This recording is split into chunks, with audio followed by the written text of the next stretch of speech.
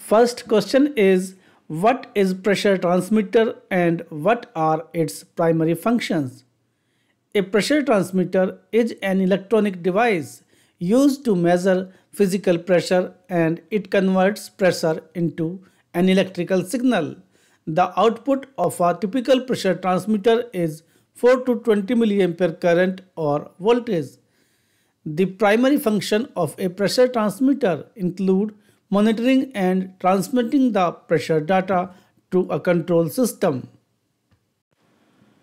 Explain the basic working principle of a pressure transmitter. Pressure transmitters work on the principle of piezoelectric effect or strain gauge technology.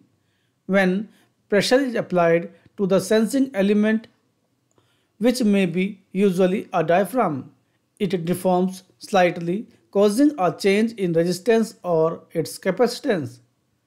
The change is converted into an electrical signal that represents the pressure. This electrical signal is transmitted to the control system in form of 4 to 20 milliampere signal. Question is, what are some common applications of pressure transmitters? The pressure transmitters are used in various industries, including process control in chemical, pharmaceutical, and food industries, the industrial manufacturing for monitoring hydraulic or pneumatic system, oil and gas industries for pressure monitoring, HVAC system for measuring air or refrigerant pressure, aerospace and aviation industry for altitude and cabin pressure control, medical devices like ventilators and blood pressure monitors.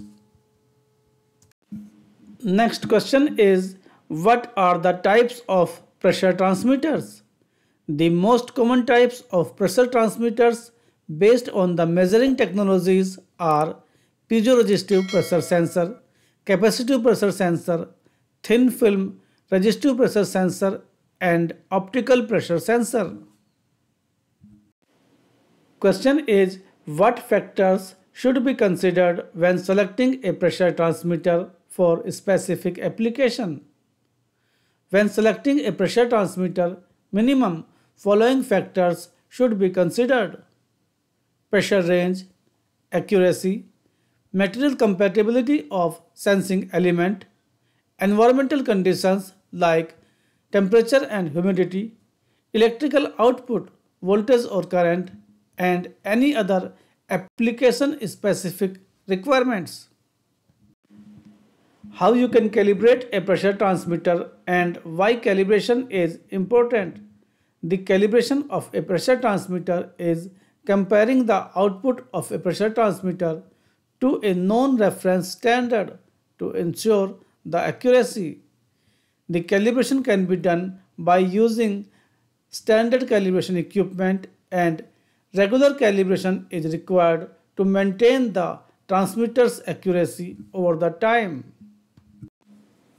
And final question is, what are some common problems or issues that a pressure transmitter can encounter? Some common issues with the pressure transmitters are zero drift, zero offset, electrical interference, and sensor damage, but these issues can be resolved through the periodic calibration and maintenance. So let us finish this video. We do hope that this video will be helpful for you. Please like the video and don't forget to subscribe the channel. Bye bye and take care.